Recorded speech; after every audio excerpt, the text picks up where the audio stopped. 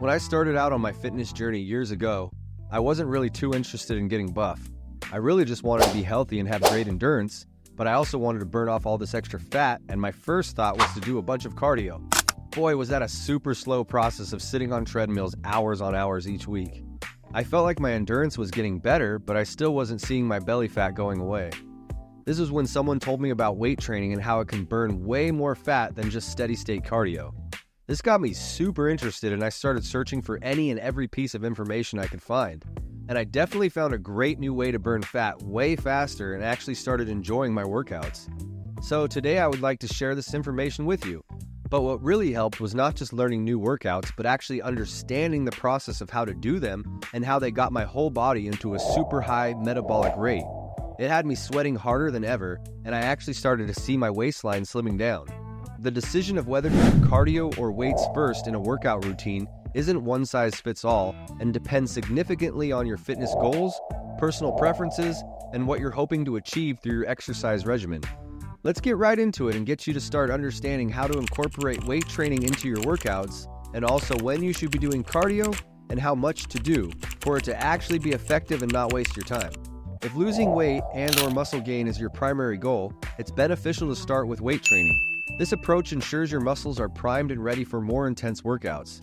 On the other hand, if you're aiming for enhanced endurance or cardiovascular health, beginning with cardio prepares your body for the challenges of weight training stamina and builds a strong cardiovascular foundation. It's generally advised to tackle the most strenuous part of your workout when you have the most energy. This means if you're planning on a particularly intense session of either cardio or weights, you might want to start with the one that you are going to put the most energy into. Research varies, but an ACE commissioned study found that doing cardio after strength training led to a higher heart rate for the same workout intensity and duration. This could mean a more intense workout without necessarily increasing the difficulty level. However, it's crucial to note that exercise sequence should ultimately be tailored to individual goals rather than a strict guideline. The choice also depends on the specifics of your workout. For example, if you're focusing on endurance performance, like running or triathlon training, starting with cardio might be best.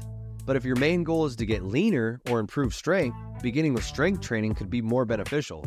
But I know most of us, even the ones trying to bulk up, don't like all this extra fat laying around. So let me share a little secret about weightlifting that most people probably don't know about when starting their fitness journey.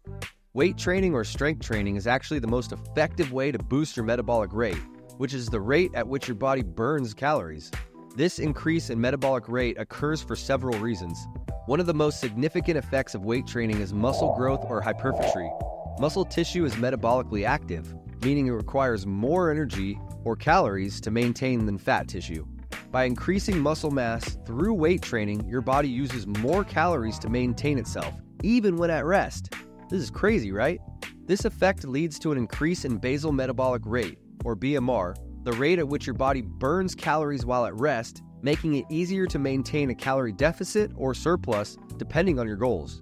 Trust me, my first month of weight training, I was sweating harder than any cardio I've ever done. Especially when you only take a 1 minute or less break in between sets, it really gets your body shredding that unwanted fat and replaces it with lean muscle. Weight training can also lead to a state known as EPOC, or often referred to as the afterburn effect. This phenomenon occurs when the body requires additional oxygen to restore itself to its pre-exercise state. The processes involved in recovery include hormone balancing, replenishment of fuel stores, and cellular repair. This increased oxygen consumption boosts the metabolic rate for hours and sometimes even days after the workout has ended. The intensity of the workout, or the total volume weight lifted times reps and sets, and your fitness level can affect the duration and magnitude of the afterburn effect, so make sure you go hard.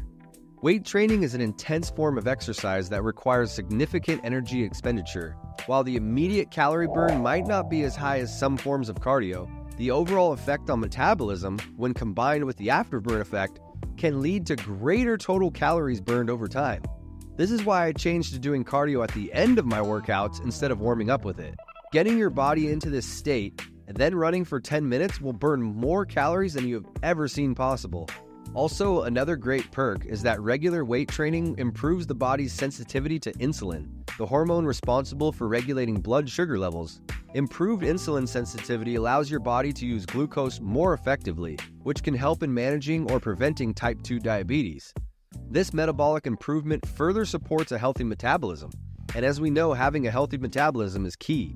Even if you think you were born with a slow metabolism, this can change that very quickly. And as we age, there's a natural decline in muscle mass and metabolic rate. So engaging in regular weight training can counteract these effects by preserving muscle mass and keeping the metabolic rate elevated. This helps in preventing the age-related increase in fat mass and decrease in strength and functional ability. So in summary, incorporating regular weight training into your exercise regimen can thus be a powerful tool for improving body composition, metabolic health, and overall physical fitness.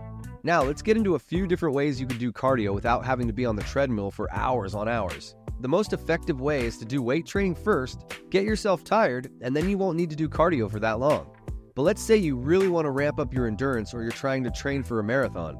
A balanced training plan generally includes running 3 to 5 times per week, incorporating a mix of long runs, tempo runs, and easy pace runs. The aim is to build endurance without overtraining. For instance, a typical week might feature a long run to build distance, a tempo run for speed, and an easy run for recovery. Incorporating strength training can also help enhance your running performance by improving overall body and core strength, which is crucial for stabilizing the body during runs. It's critical to gradually increase your mileage, ensuring not to exceed a 10% increase week over week. Incorporating intervals and tempo runs into your training can improve aerobic capacity and make your easy runs feel easier. Also, on the days where I feel the most energy, I like to incorporate high-intensity interval training, or HIIT, into my workouts. An easy example of this, instead of jogging on a treadmill for long distances, I will up the speed to where I'm sprinting at a pretty good pace.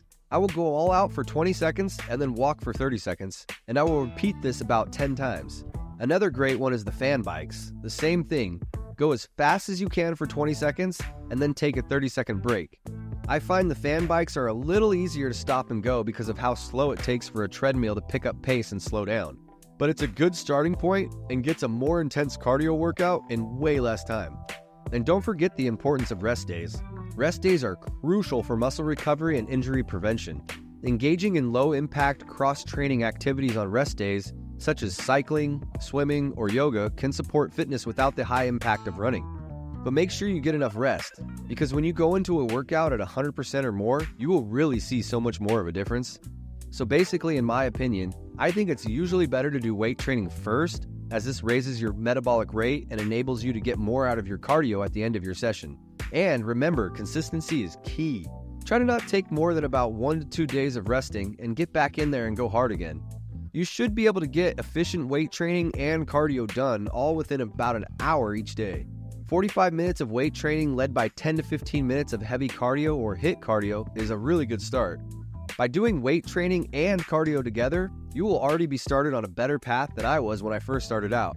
I honestly wasted about a whole year of doing steady-state cardio and not seeing any fat come off.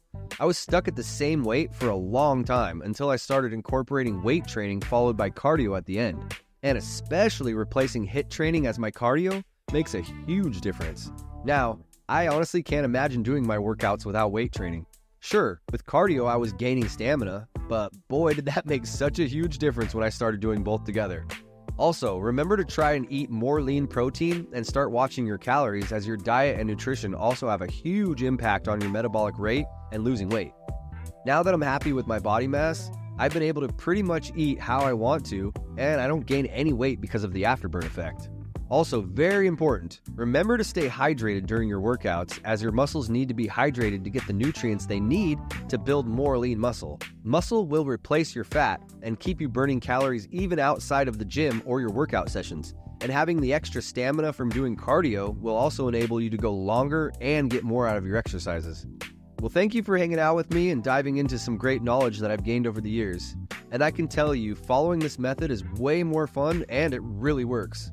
No one wants to spend years at the gym just to see very minimal results. We all want fast results and a fun, engaging way to exercise. If you found this video helpful, hit that subscribe button. It keeps me motivated to keep creating more content for you guys, as I know this health and fitness journey can be a little rough at first. but having the right people and knowledge around you can make an extreme difference. So remember to keep flexing what you have learned and then glow bright with the results. I'll see you next time, fam.